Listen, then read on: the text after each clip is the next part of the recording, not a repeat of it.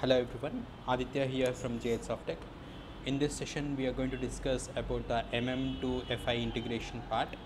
Initially we are going to do all the basic settings, which are basically done from the side, and then we are going to go ahead with the integration part, that is creation of GL account, creation of master, material master, vendor master, group together valuation areas, define valuation classes, account grouping, and automatic postings is what we need to do. And then we'll also do this basic stuff which is done by the end users of the department, like creation of purchase order, receipt against purchase order, invoice verification, and payment order. So let's start off with the basic configurations which are done by the side. So let's start with the defining of the plant. So for that we have to go to OX10 transaction, and we just need to click on the create VPRO process hyderabad plant, and then we have country code is India. We can select it from the drop down.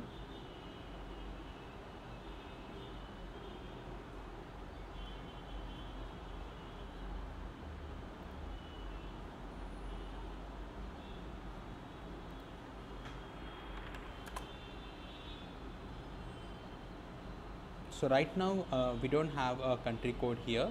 The country code which we are supposed to do here is IN. City is something like HYD.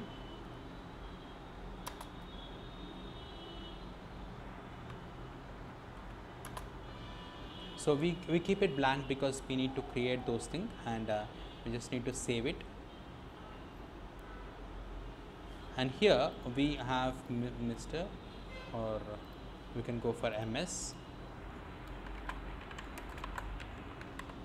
John Deere, and we can fill up all these things.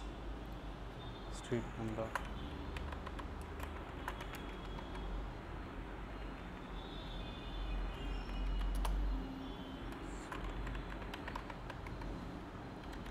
India, save, and then create. No, actually we already have a request, own request.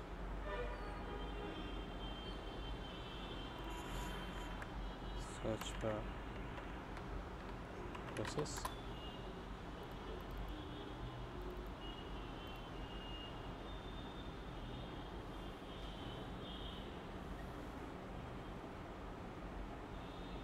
It's been saved. Now come back. Name to also we can give it for that.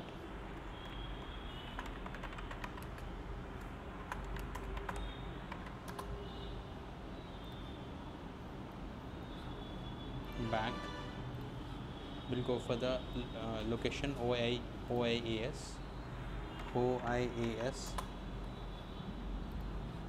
That's location. We are going to maintain the location here in the OIAS transaction. Then OX09 we are going to maintain the storage location, maintain purchase organization OX08. So we have here OIAS. This we have to go for new entries, and this the plant name is VPRO, location is VPRO LO, local storage location. Then we have to give the storage location details also.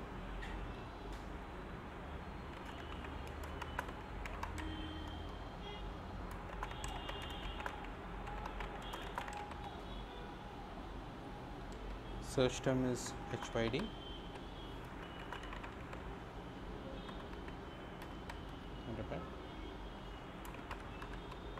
Field number 1 0 India. Just say OK, and the storage location is also successfully created in OIAS transaction. Save yes.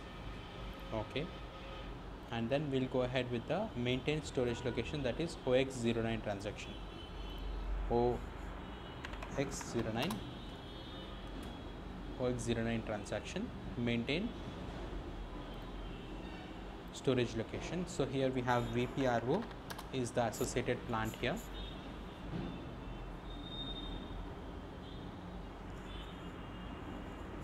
So in this we have the address location. Click on new entries, and here the storage location is VPRO. This is storage, and we can create multiple storage locations actually. Just click on save. So we have created a storage location. We have created location. We have created storage location OX09. That's been done. Then we'll go ahead with the OX08, maintaining purchase organization.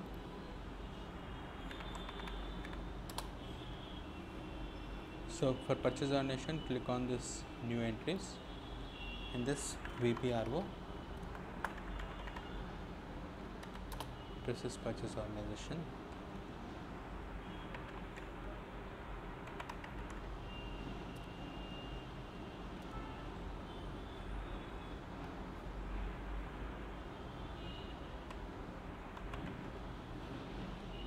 Save it.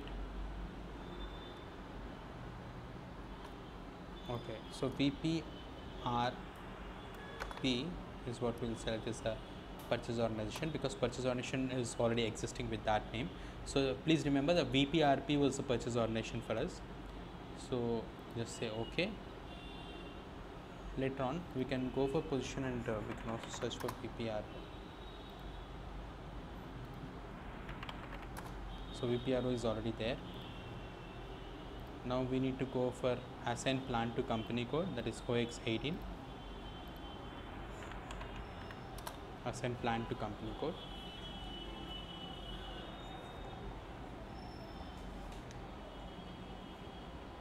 So in this we go for new entries, and company is VPRO, plant is VPRO again, assign, and click on save. Say OK, then come back. So we have successful. Yes, do you want to change? Yes. And after assigning the assign plant to company code, we just need to go for assign purchasing organization to company code OX10. So we'll go for OX10. Sorry, OX01, assign purchasing organization company code OX01. Say OK, and in this click on the position, check for VPRO. For VPRO and VPRP, for both we have not assigned the company code, so let's assign the company code here. There can be two plants as well, so let's search for the VPRO company code, because our company code is VPRO.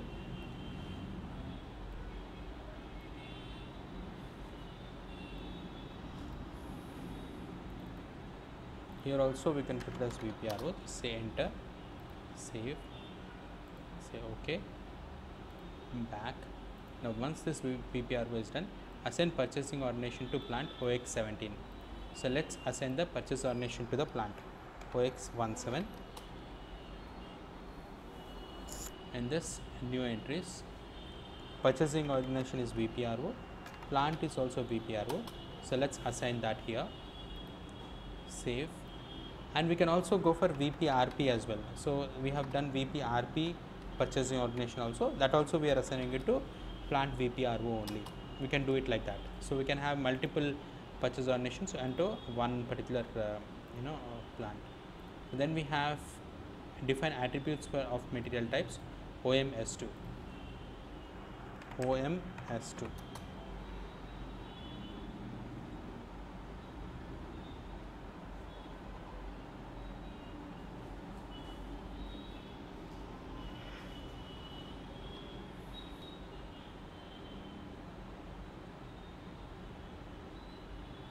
There are different types of materials, like we have categories, like we have waste, we have samples, we have compatibles, we have coupons, we have services, we have spare parts, we have a lot of things. So let's assume one more type of material type. So click on new entries, select this, click on new entries. Okay, so we need to copy the existing one. So we just have to copy it like this, because new entries has not been accepted here. So then material type, let us go for JHS. all VIP material, say OK, and quantity updating, value update, pipe mandatory, pipe allowed, all these things we can just manipulate this data later, but we just have this copied from there. Just say enter. Number of independent entries which has been copied is 191. Just say OK, and JHS is a material type that got created, and for this all these material types, all these sub topics have been loaded here. Now let's go ahead. Do you want to save changes? Yes. Say OK. Once it's been done, you have to go for maintain computer codes for material management, which maintain company codes for material management, OMSY.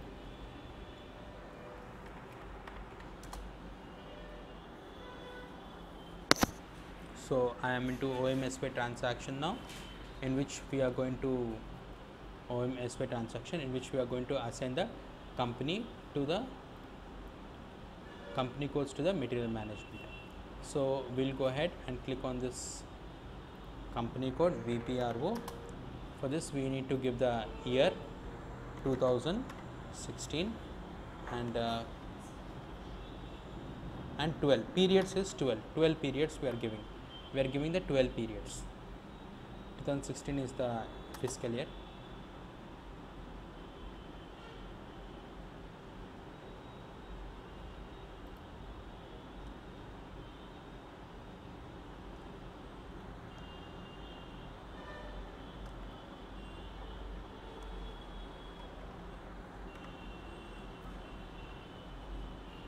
We took the year as 2015 and saved it, and because that is already maintained, so we'll fix up for 2016 as well later. Set tolerance limits for price variances, it is OMR6. So let's go to the OMR6 transaction, and in the OMR6 transaction we are going to maintain the tolerance. So you already know that tolerance means the difference of amount which we can manage. For example, if the product is been selling for 60 rupees, we can still sell it if the product falls to 56 rupees or raises to 64 rupees. So maybe like we have some variance, 8% or 10% of the variance is what is acceptable. So that is called tolerance. So we are going to go ahead with the tolerance now. OMR6.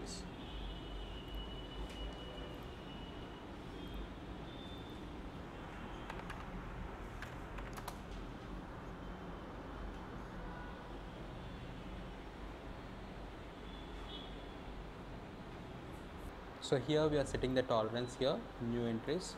The tolerance name is VPRO, and then we have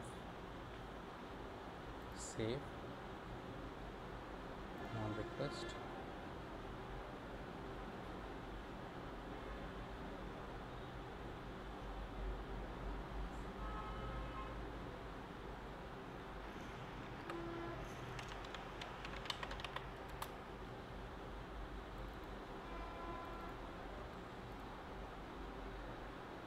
Say OK, and the tolerance group for this is like, let's say do not check or check limit. Check limit is like if I given as 10% is the lower limit, and the higher limit is 10%. So what it means is if at all the product is costing us 100 rupees, we can still make a business or we can still do the transaction until the product cost falls to 90 or raises to 110. Beyond that we will not be able to do the transactions. We need to take the approvals or make the required changes. So it is for restricting our transactions to a certain limit. So we are setting up the tolerance for this, and with this we complete the creation of setting up the tolerance groups for the price variance. And there are some defined plant parameters, and then we have set tolerance limits for goods receipt, OMCO. From this steps we are going to do it in the next video. So in this video we have covered the first 10 steps of the basic configuration. So going forward in the next video we are going to discuss about the remaining next 10 configurations, and then we are going to start for the integration part between the